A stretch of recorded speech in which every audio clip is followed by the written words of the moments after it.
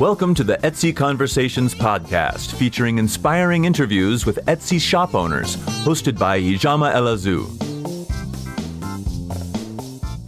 Hi, and welcome to this week's episode of the Etsy Conversations podcast. I'm your host, Ijama, and I thank you for joining me for another episode. This week, my guest is Hillary, and she runs the Etsy shop, Hillary's Handcrafted, which she started back in 2020, and we'll talk about why she did that. I think it's a startup story that many of you can relate to. Hillary, thank you so much for being my guest, and welcome to the podcast.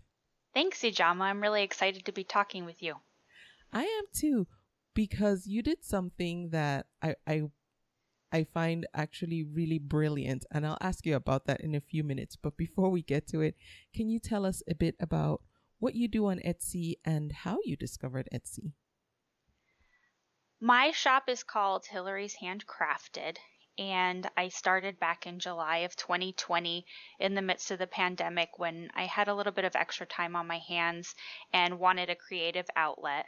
And so I draw pet portraits in watercolor, but I did discover that that is a very saturated market. So I focused on turning those pet portraits into earrings, pins, badge reels, keychains, different things like that I could sell to pet parents.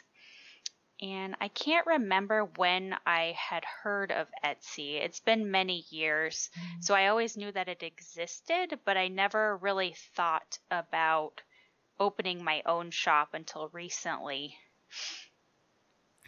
So when you opened your shop and you were thinking about what to sell, one of the things that I read, well, when you emailed me, was you were entering what you knew was already kind of a saturated, I shouldn't say saturated, I should say there was a lot of competition in the niche that you were going into.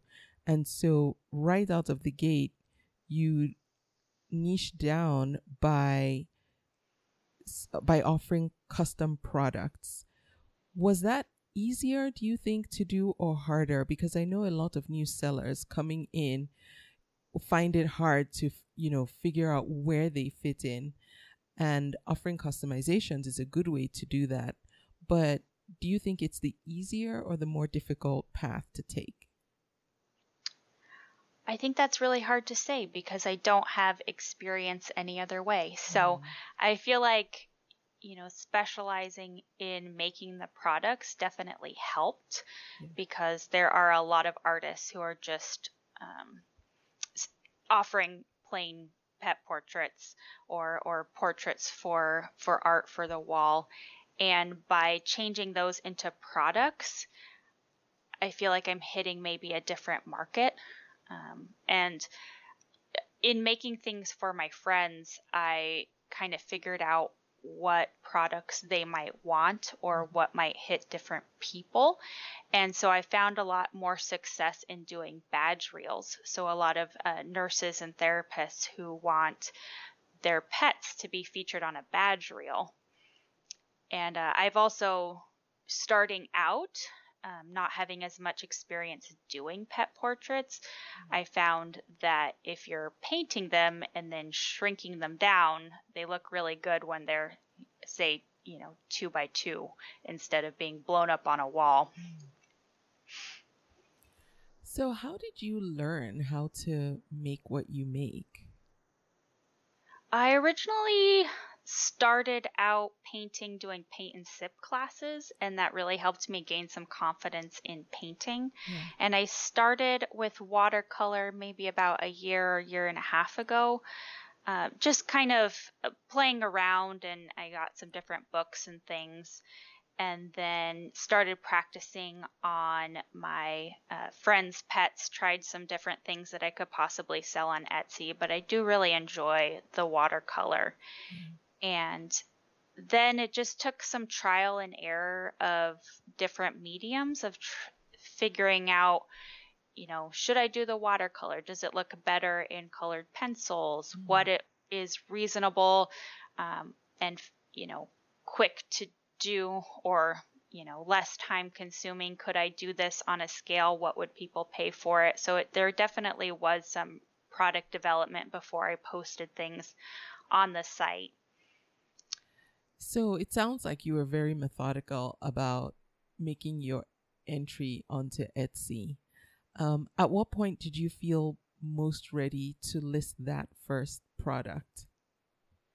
I definitely did a lot of research, and so I made different varieties of products. I was also able to practice shipping by making things and sending them to my friends who lived, too far away to deliver. Oh, smart. I definitely did research as far as what business licenses I would need and a home occupational permit.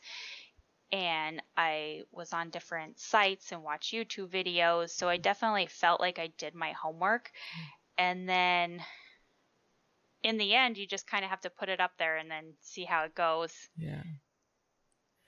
So one of the things that I know is you work in the medical field, and I think that has given you some insight, not just into the products you offer, like the badge reels for nurses, because I don't think anyone who isn't around that that community would think about that. But also because during the day your mind is on one particular track, um, you needed a creative outlet, and hence the Etsy shop. When you thought about opening the shop, what goals did you set for it other than being a way to express your creativity? Did you have any other goals for your Etsy shop? Well, originally I was taking a step back and taking a look at what my days were, and it was a lot of clinical, it was a lot of charting. At the end of the day, I didn't really have anything to show, like this is what I did during the day. And I always liked having that, to be able to create something and be like, look what I did. And so then I was kind of looking for a way that I could incorporate that maybe into my work life, if I could pivot and maybe do something a little bit different. But being in the pandemic, there wasn't the opportunity to say, open a store, start hosting classes or anything like that, which I kind of had in the back of my mind. So the thing that I could start doing is making things in my free time and selling them on Etsy. And that is a really great way to do something part-time and to have that creative outlet. And I'm happy with where it is right now, as far as, being something that I can do after work. And eventually, maybe once the pandemic is hopefully done, branching out into some of those other creative endeavors that I've been having in the back of my mind. But for now, doing the Etsy has really been a really great experience in making me be creative. And I may not make the time for doing the art if I didn't have orders. Yeah. And so once I start doing it, then I'm like, this is great, and I lose myself in it. But it's getting that oomph to sit down and actually do it that the Etsy shop has really helped with. Yeah, I like that. Do you remember how long it took before you got your first sale? I actually have really supportive family, so I had some orders right away. And also, one of my friends was one of my best customer and ordered things for her friends for a few weeks as I first started. Yes. And then I think my first sale from someone I didn't know was maybe a month in. And so I opened in July, and I think by about September I was getting 2 to 4 sales a week. And then Christmas hit, and it was crazy. Oh, yeah. Were you expecting the Christmas rush, or did you think that because your shop was relatively new, it might not hit? I did not expect it at all. But I think I had about 60 sales going into the Christmas season, and between Thanksgiving and Christmas, I doubled that. So I think I had 60 more sales then. which was definitely, I was like, I don't know if I can keep up with this if it stays like this, but it was a really good experience, but I'm Yeah. also glad that it's not like that all the All time. the time, right? Yes. What did you find yourself having to do differently just to keep up during that time? I had a lot of spreadsheets. So I had, the customer's name, what they ordered, if I had it, printed out, painted, scanned for approval, ready to ship out. I had lots of little check marks where things were in the process. And then I worked every night, and it was like, I know they're not due yet, but unless I keep up on them, they're just going to keep piling up. So I definitely worked every day, and I ended up raising my prices a little bit during that time. Because it got to the point where I'm like, oh no, I can't keep up. Did you find that slowed things down or no? Not really. That's great. Yeah. Yeah. So then it makes each product you make even more worth the time. The fact that you were able to charge more and still put in the same amount of effort. Exactly. And that's a little bit what I've done with my prices is I try and take into account how much the materials cost, what it costs to ship it, and how much time that it takes. And so I try to set my prices at a place where it will make it feel worth it to do, especially when I'm doing it after work or something like that. Yes. And that brings to mind another situation that I think as a seller who focuses purely on custom orders, you probably have to deal with, that's different from someone who doesn't, is inventory. I assume you can't really keep any on hand because everybody's pet is going to be different, and so every product is made from scratch. And I do offer kind of a limited number of different things. So everything requires really similar supplies as far as, watercolor paint, papers, what I'm printing on. And so I actually feel like it's better for inventory because I'm making things to order. So I don't have a lot of inventory that's sitting on my shelf waiting to be sold. That's true. So in that sense, I think it makes it easier in a way, because I have tried to start selling some more non-custom items, but it's more difficult to determine, what do people want? What will they buy? How much of something do I make? What if I make a whole bunch and then it doesn't sell? Then what do I do with it? So I like doing the custom things, and people really like it. And I really like making something specifically for someone that I know they're going to love rather than something generic. Yeah.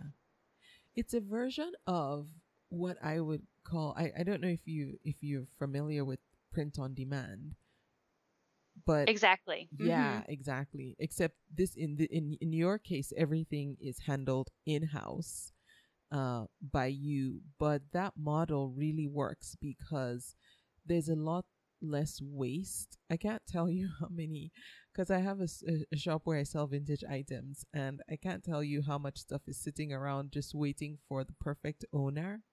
Right. And that's a downside of selling in that market is, it will sell one day, well, hopefully, but you have to hold on to it until it does. And that does create its own problems.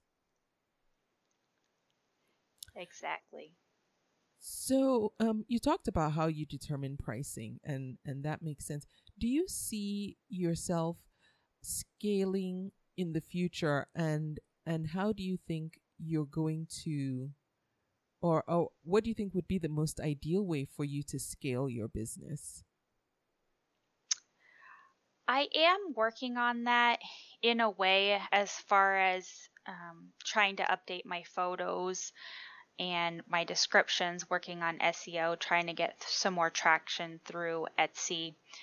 I am currently working on gift boxes, which include multiple different items featuring the same pet portrait. And then I'm also considering branching out into some more non-custom items if I can, and just offering the selections that I have, because the custom items do take a long time. It would be nice to have a few other things that would be easier to pack and send without having to sit down and make them. Yeah.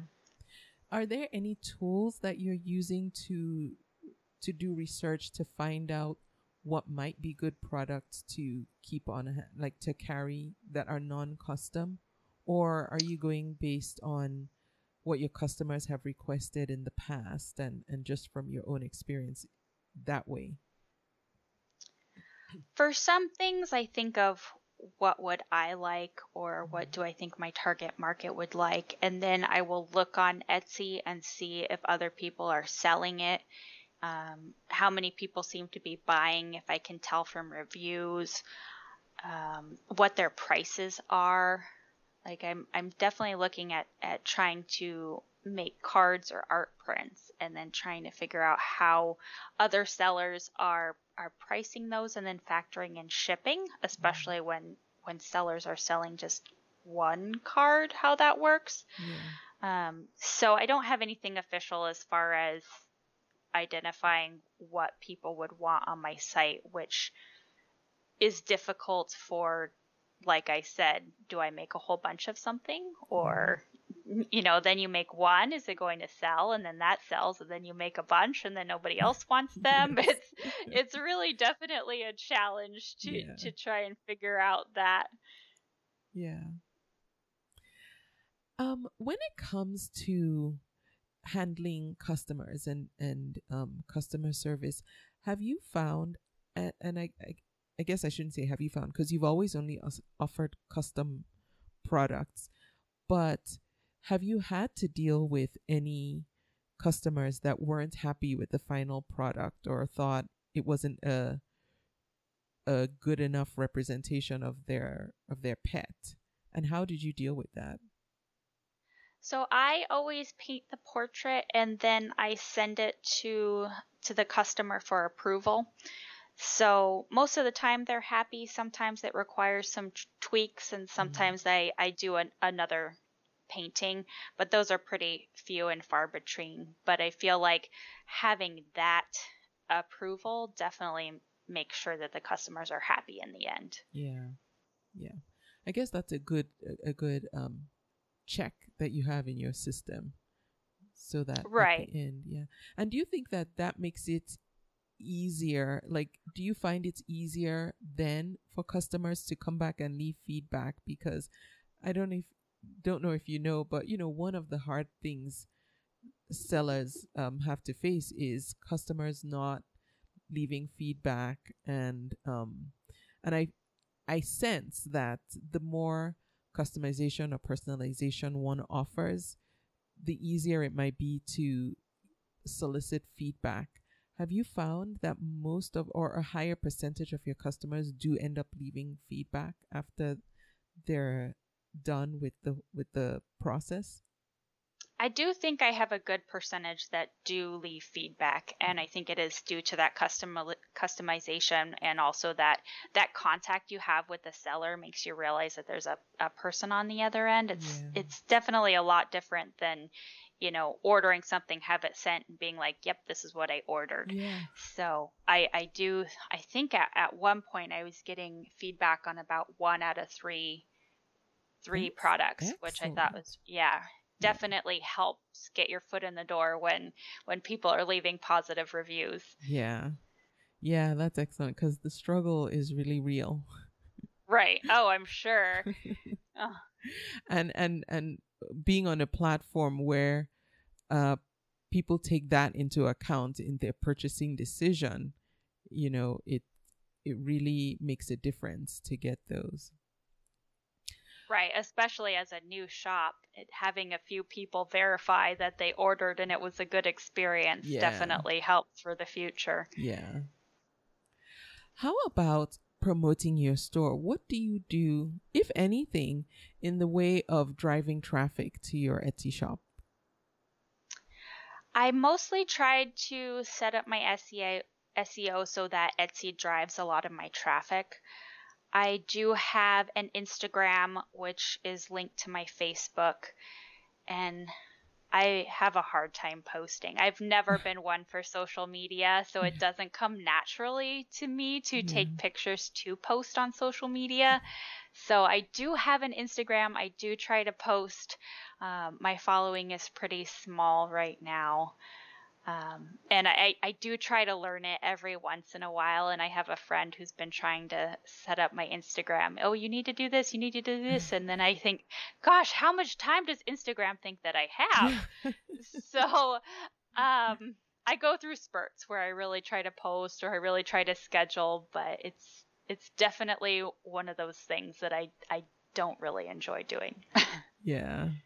Yeah, no, I hear you. It's difficult sometimes to keep up, especially with all the different platforms. But I think, one good thing that you did is linking Instagram and Facebook now that they are. But yeah, social media is its own whole different beast. Yes. And if I have something I've done that I'm excited to post about, I definitely will. But to try and think of something every day to put on there is a struggle. But Yeah. every once in a while I'll have something that I'm really proud of, or I'll post a sale on there or something like that. Yeah.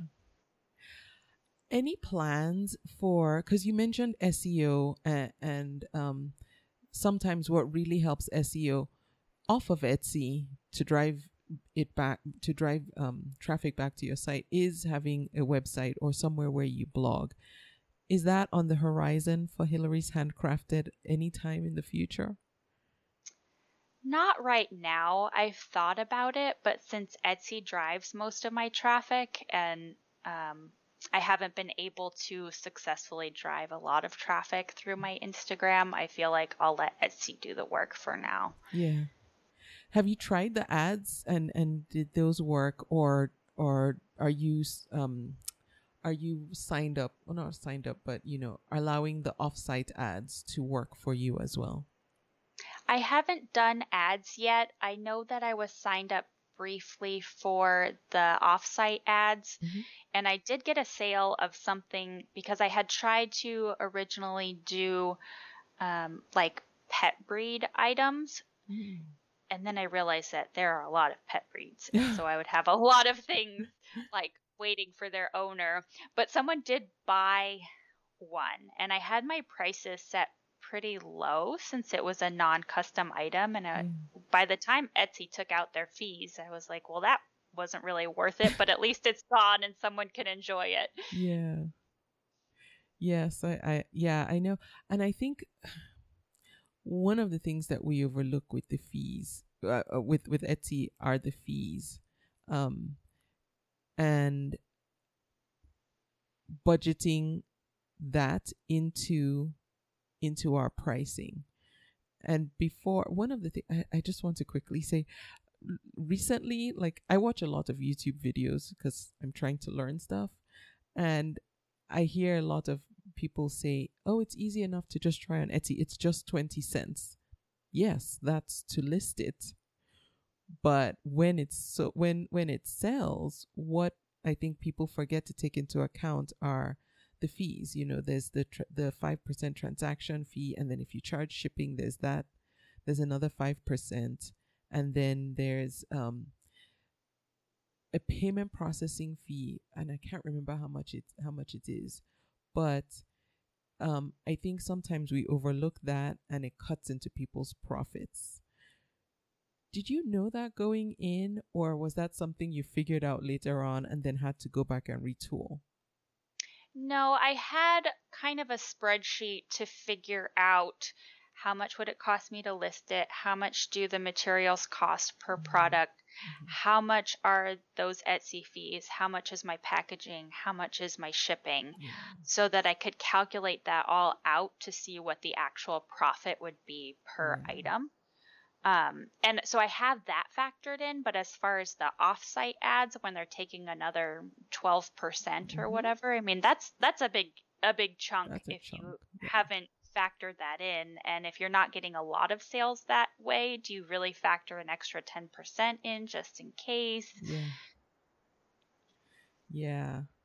I, yeah, I, when I sat down to do the numbers, I was actually really shocked. I thought, okay, this is quite a bit. Well, and I think shipping too it can be really tricky to factor in the shipping because I think a lot of people are used to the free shipping and don't realize how much shipping actually costs. And I'm really lucky that my products are small. Yeah. But like I said, considering shipping cards, let's say someone buys one card, how much can you charge to accommodate that, $3 shipping charge? Yeah. So it can be really tricky in that way of trying to get people to realize how much shipping costs and how to either factor that into your products or add it on later. Yeah. Now, when you get an idea for a new product line that you want to offer, typically, how long does it take for you from getting the concept of it to actually creating it, executing it, and having it available in your store for sale? If it is something that is very similar to what I'm offering already, like once I decided to start offering the badge reels, it's the same process that I've done for the rest of the things. I just need to order the badge reels. And so those kinds of products are really quick for me to make and list. But if it's something new, like I started offering pet memorial sun catchers. And so that took a little bit of time to source the beads, try to find, and especially with the pandemic and I live in a smaller town, there aren't stores where I can really go in and look for exactly what I want. So I have to do a lot of research online to figure out what should I purchase, how much is it going to cost, how do I ship it, what kind of box do I need. And so depending on, how busy I might be with work or orders or how motivated I am, it could take a few weeks, it could take a few months from having an idea of something that I want to do, because I definitely function better with deadlines. And so if it's something that I have an idea for, I may start working on it, but to actually finish it, have everything done, post it and list it, it could be a little bit. Yeah. Okay. And do you find, and I just remembered I wanted to ask this, do you find that you, or how do you organize all your Etsy related activities, dividing time between making admin stuff and and just still getting to be creative? I would say most of my time is spent making for orders because my offerings are pretty few and it's all custom, so I don't need to be listing products regularly. And so people order off of what I have already. Depending on how much time I'm wanting to do on Instagram, that could take a little bit of time if I'm really motivated. And then, communicating with customers, maybe a quarter of the time, and then 3/4 of the time making. Okay. In your time so far selling on Etsy, have you run into any problems that you didn't anticipate, and how did you figure out how to get past them? And I ask this for the benefit of someone listening who might maybe run into a similar issue, and to know how to figure that out or overcome that? I feel like Etsy is pretty intuitive and it has worked really well. I haven't really run into anything that I couldn't figure out. And generally, a Google search will tell you anything that you want to know. Yes, that's true. So far selling on Etsy, what's one thing about the platform that you really like? And then also, are there any features that don't currently exist that you might like to see one day? I think that it's very easy to set up listings. And so it just walks you through it. You put up your pictures, you put up your description, you put up your titles and tags, and Etsy really works for you to get that traffic to your shop. As far as things that I wish they had would be more options for personalization. So I had offered Christmas ornaments over the Christmas season, and there were different customization options that I had for them, and there weren't enough boxes. So, I wish there were drop down boxes where they could, I want this color ribbon, I want this color stain, and this is what I want it to say. And I'm running into the same problem with offering gift packages where I have, say, 5 or 6 different kinds of items, and if I want to list it as a gift box and you want to order a 4-item gift box, how is it that you indicate which 4 items that you want? There isn't really like, okay, I'm picking 4 items and now there's 4 drop down boxes where they're like, I want a keychain, a pin, some earrings, and a badge reel. Oh, right. So in that sense, it becomes a little bit trickier in having to, have them type out what they want, because trying to do a variation of every combination of things would get really confusing. Yeah. So how do you handle that now? Do you deal with it all in the messaging system, and do you just create a custom listing so that then everything moves into messaging back and forth with the customer if they're going to do something like that? In that case, like with the Christmas ornaments, and any of my products really, they have to send me a photo of their pet in the Etsy messaging anyway, so it's pretty easy to communicate in that sense if they haven't answered the question that I need answered, like what color bow do you want? I also put, if you don't tell me, then this is the default. Oh, yeah. That helps. And then I have offered custom signs, and people reach out to me directly.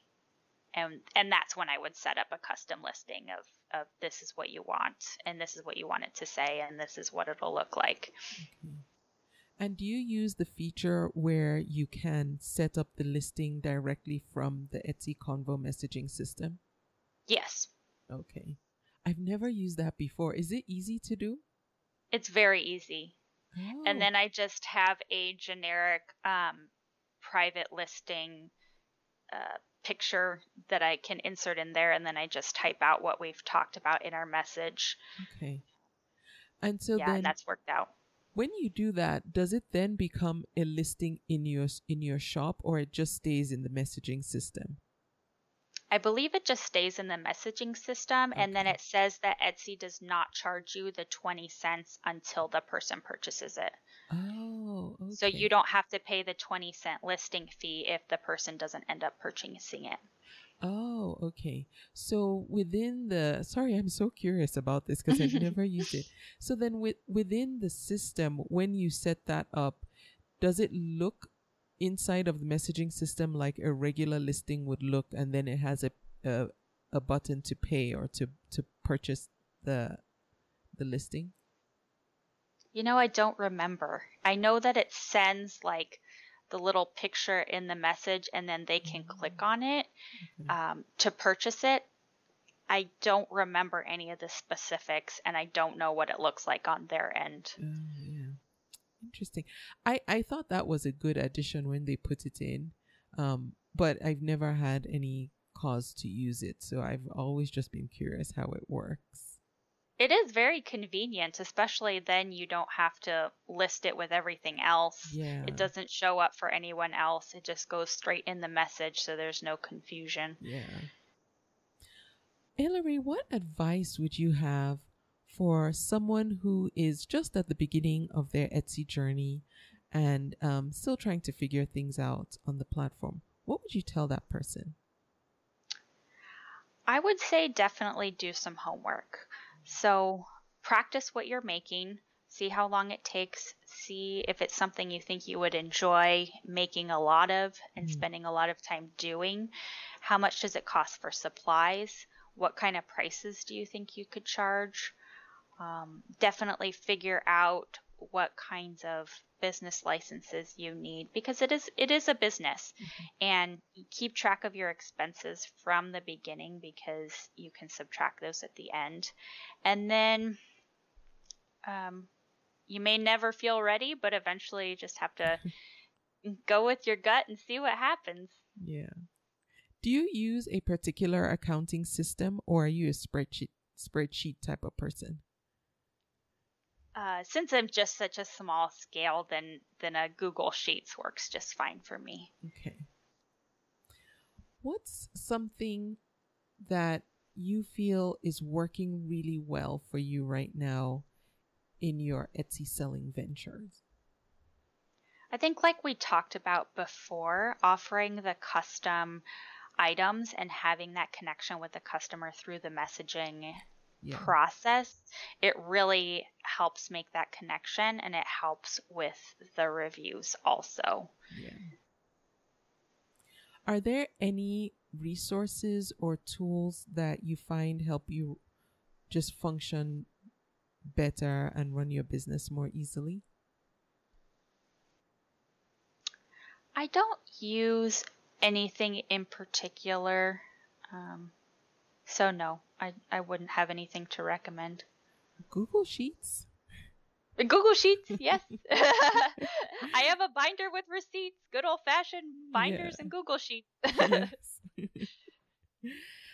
Now, is there any Etsy shop that you would like to just send some love to, an Etsy shop shout out, maybe another seller that you particularly enjoy or has been helpful to you along the way? I would say if a small Etsy shop has something that you want, it's always good to take a chance on them, because they will be so excited to get their first sales. And definitely take a chance, because there are a lot of people who are trying to break in, and it takes a few sales before they can really build up a presence. So take a chance on one of those smaller, newer shops. Yes. I can only imagine how much it makes a new seller's day to get that first, I call it the stranger sale. Like, oh, yes. It's not somebody you know. It's like somebody out there in the world who really, really wants what you have. I've even trained my husband. He'll come out, you got a cha-ching! That's funny. Yes, that's the best. What's the best way people can connect with you if they want to get in touch? Maybe order a custom pet badge or keychain or something that you offer. What's the best way for people to connect with you? You can always visit my shop at Hillary's Handcrafted, and you can visit me on my Instagram or Facebook, which is at Hillary's Handcrafted. Okay, great. And I will have links to everywhere that you can connect with Hillary in the show notes for this episode, so you can reach out and see what she's up to. If you know someone who has pets, or you do, order some custom pet gifts for them. Hillary, thank you so much for taking time out. Thank you for being patient too earlier with our technical issues. I do appreciate you taking the time out to do this. Well, thank you, Ijama. It was great talking with you. Same here. And I thank you for listening to this episode of the podcast. If you would like to connect with me, you can go to convome.com, use the contact form there, or the Be My Guest form if you would like to be on the podcast. I am also on Instagram at Etsy Conversations. And I will be back with another episode next week. Thank you for listening. You can subscribe to the podcast in iTunes, and while you're there, please leave a review too. Visit convome.com to leave a comment or feedback on this episode.